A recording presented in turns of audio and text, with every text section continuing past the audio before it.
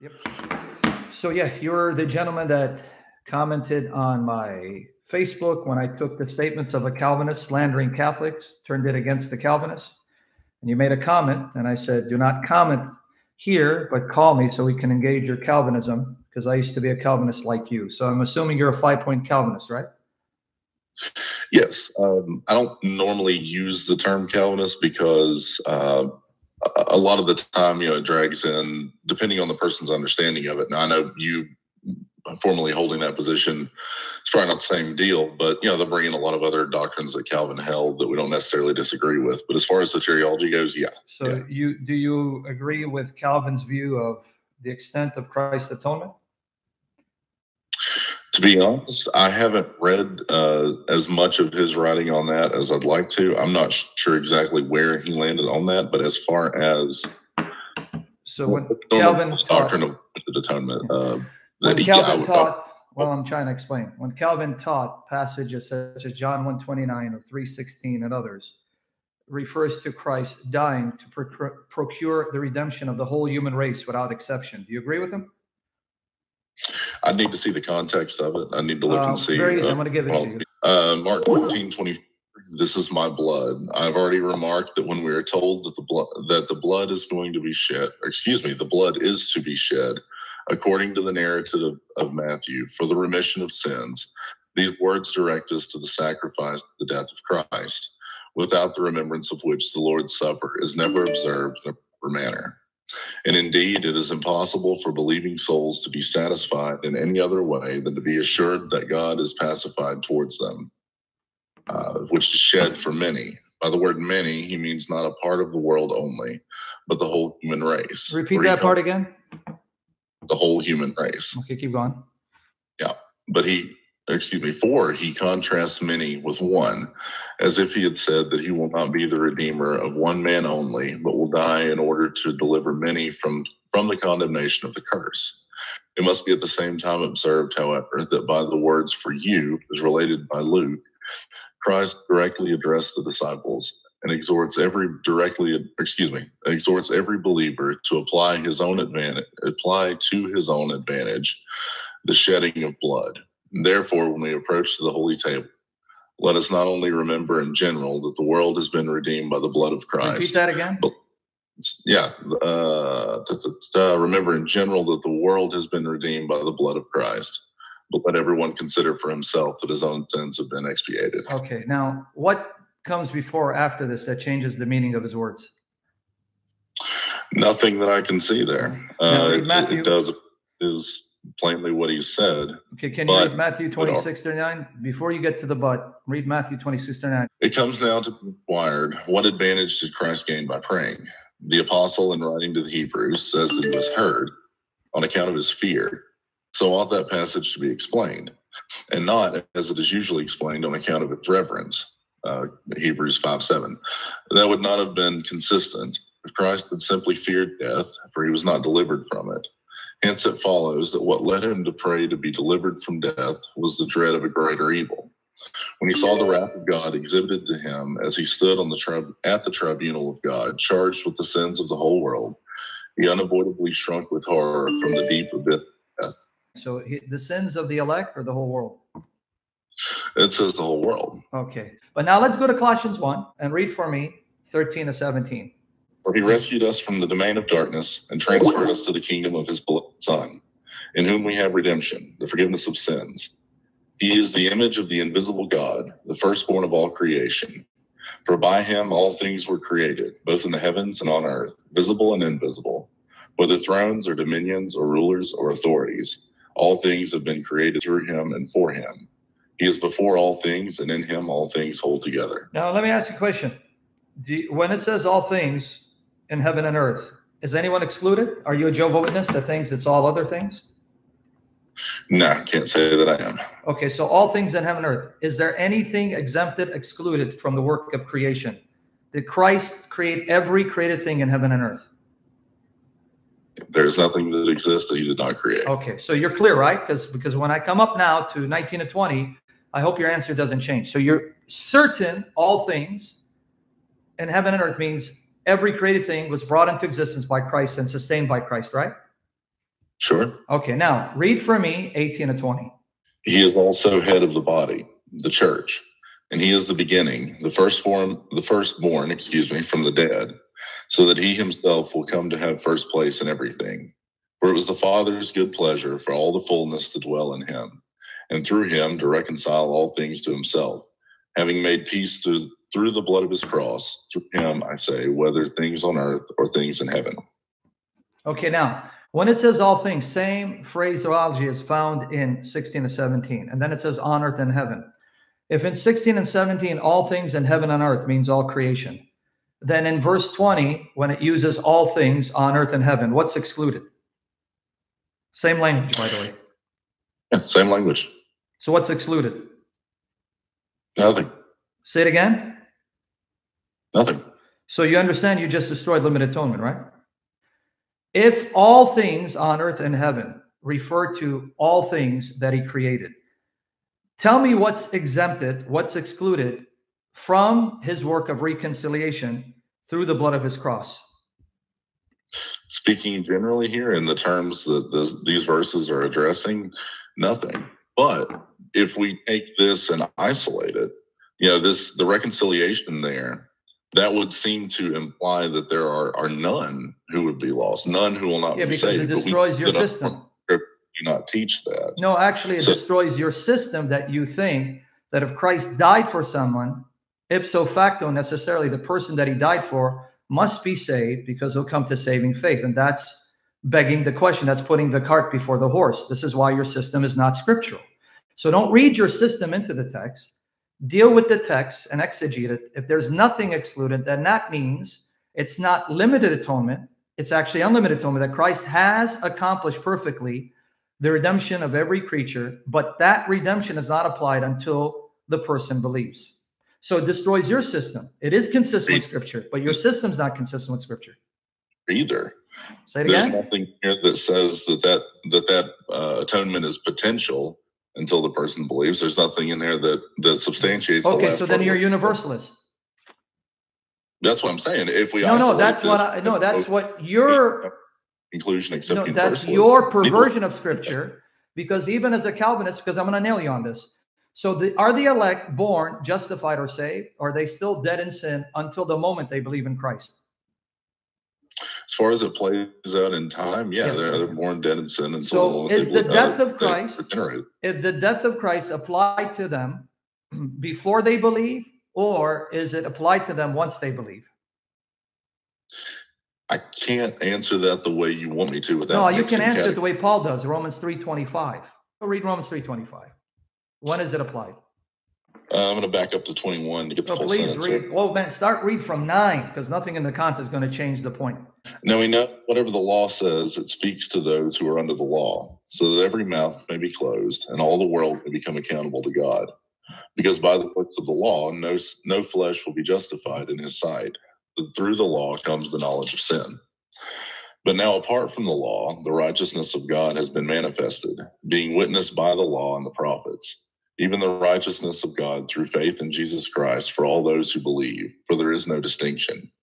For all those who? Say it again. For all those who? You want the end of 22? No, for all those who what? Who do what? Believe, for there is no distinction. So make sure you emphasize believe. There's no distinction for those who believe, right? Yeah, okay, keep going. Keep reading. For all have sinned and fall short of the glory of God, being justified as a gift by his grace through the redemption which is in Christ Jesus, whom God displayed publicly as a propitiation in his blood through faith. This was to demonstrate his righteousness, because in the forbearance of God, he passed over the sins previously committed. Now read 25 again. Yeah. Whom God displayed publicly as a propitiation in his blood through faith. Through what? Through faith. Okay, so when I said that, is the death of Christ applied to the elect before they believe? Why couldn't you just give me a straight up answer and say no? Because Paul just said, to those who believe through faith, the blood of Christ is applied and you are propitiated. Is it there in the text? Do you see it? The instrumental means is faith? Yeah, it does. Okay, so can I repeat my question, which you didn't answer? It's scripture. Okay, sorry, can I repeat my question, which you didn't answer conveniently?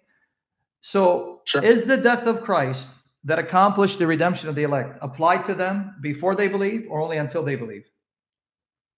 As far as they experience it at time, we know all acts take place in time. Even the death of Christ took place in time, unless you believe Christ was eternally crucified. Let me make the question clear. Let's see if you're going to answer honestly. Is the death of Christ applied to the elect before they believe or until they believe? I have to give you the same answer I've been given without confusing. Okay, brother, why are you wasting my time when you can't deal with Scripture? Scripture is your enemy because you can't deal with Scripture. You have to bring in rhetoric and emotional appeal to explain away the plain passages of Scripture. Because I know I used to be a five-following Calvinist until God saved me out of your system. So why are you wasting my time when you're not ready to defend your position scripturally? Can I ask whose emotion I'm appealing to? You. I'm appealing to my own emotion. No, you're actually trying to use rhetoric to try to get an emotional response. Been there, done that. Like, oh, as it plays out in time. So who disagrees that these things take place in time? Is that something that needs to be said? Who denies that Christ died in time? Who denies that the elect are in time? Who denies that the elect are created in time? Who denies that the elect believe in time? Why do you keep emphasizing as it plays out in time, if not for the purpose of trying to obfuscate smoke and mirror tactics? Been there, done that. Say cross. He said it is finished. Work that he came to do. If yes, he accomplished the redemption for all who then believe in him. There is no redemption that is applied unless you believe. That's what just Paul said. Paul just said that. Romans 3:25, through faith. So are you saying the elect are created saved and the death of Christ is applied to them before they believe? I'm not. But I'm saying in God's, as far as God's eternal decree, as far as these things having been determined already. Yeah, and still his decree means it will not be applied until they believe, right? Right. Okay, so then you just said it. It won't be applied till they believe. That's what I just said about Colossians 1. Christ accomplishing redemption is not the same thing as applying redemption. And you just agreed that God decreed that the death of Christ will be applied when they believe. So you just said what I said. So why did we take 5 minutes to get to this point? I don't know, but what I do like, though, is I think maybe by accident we did stumble into the topic of the decree, the comment. Okay, now since you want to talk about decree, do you believe that God has decreed those who will be reprobate and not believe in Christ and be destroyed to the glory of God? Yes. Say it again. Yes. Okay, so I just want to, because again, for some people it's going to be shocking, and I'm not shocked because I used to believe that myself. So you do believe in eternity before creation, God had created people to reprobate in order to damn them eternally for his glory. Yes. Yes. And I understand the shock that comes with that. That took me a very long time to reason through that and not to be able to run from it in Scripture. Yeah, no, actually, any passage you use, brother, you think you're probably talking to an Arminian who doesn't know the passages you're going to cite. Just be patient. So I want to come back and ask you another question. Do you also believe that God has decreed the acts in time, such as rape? Yes or no? They are. See, why are you fumbling? Don't be ashamed of your system. Be proud and be bold. Don't be ashamed and a fear of man. See, now I'm appealing to emotion. Do you believe, let's make it clear, that God decreed acts in time such as the raping of a child?